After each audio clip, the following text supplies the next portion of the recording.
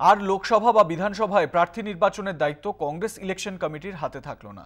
দলের বিক্ষুব্ধ শিবিরের দাবি মেনে এবার থেকে সেই দায়িত্ব কংগ্রেস পার্লামেন্টারি বোর্ডের হাতে তুলে দেওয়া হলো। দলের 50% পদ এবার থেকে সংরক্ষিত থাকবে 50 বছরের কম বয়সীদের জন্য। পাশাপাশি সংখ্যালঘু, তপশিলি জাতি ও উপজাতিদের জন্য দলের 50% পদ বরাদ্দ রাখার প্রস্তাব উঠেছে বৈঠকে। রাজস্থানের উদয়পুরের শিবিরে কংগ্রেস নেতৃত্বের দুদিনের আলোচনায় সংক্ষেপে এটাই নির্যাস। সংগঠনের বিভিন্ন পদে বয়স্কদের সংখ্যা কমিয়ে 50 বছরের কম বয়সীদের বেশি করে দায়িত্ব দেওয়ার প্রস্তাবের উপরেই বিশেষ গুরুত্ব দেওয়া হচ্ছে কংগ্রেসের চিন্তন শিবিরে। রাজস্থানের উদয়পুরে শুক্রবার থেকে শুরু হয়েছে ওই চিন্তন শিবির। প্রথম দিনেই আলোচনায় সিদ্ধান্ত, একই পরিবার থেকে একাধিক ব্যক্তিকে ভোটের টিকিট দেওয়া যাবে না। আর এরকম ক্ষেত্রে ভোটে দাঁড়াতে হলে অন্তত 5 বছর সংগঠনের কাজ করতে হবে। পাশাপাশি শনিবার আলোচনায় প্রস্তাব নেওয়া হয়েছে সংখ্যালঘু, তফসিলি জাতি ও উপজাতিদের জন্য দলের 50% পদ বরাদ্দ রাখার প্রস্তাব উঠেছে বৈঠকে। This is the time to take stock, reflect and choose our path.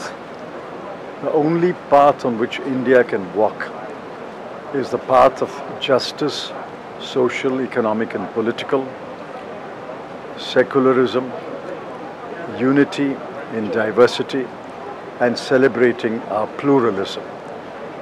That's the path on which we have walked until the Modi government took office, and that is the path we should go back to.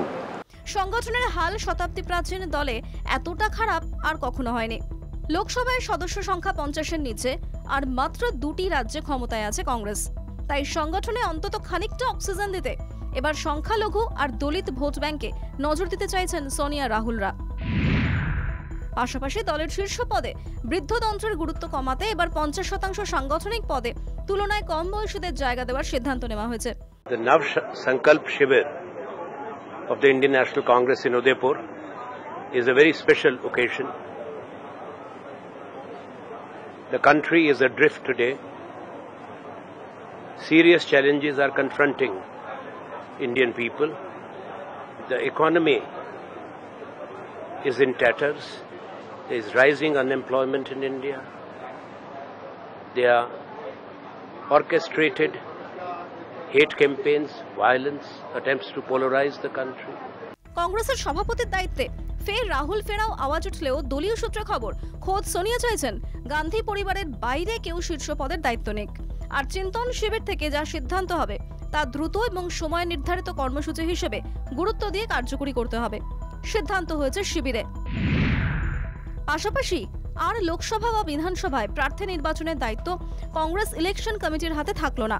দলের বিক্ষুব্ধ শিবিরের দাবি মেনে এবার থেকে সেই দায়িত্ব Congress parliamentary বোর্ডের হাতে তুলে দেওয়া হলো। কলকাতা টিভি।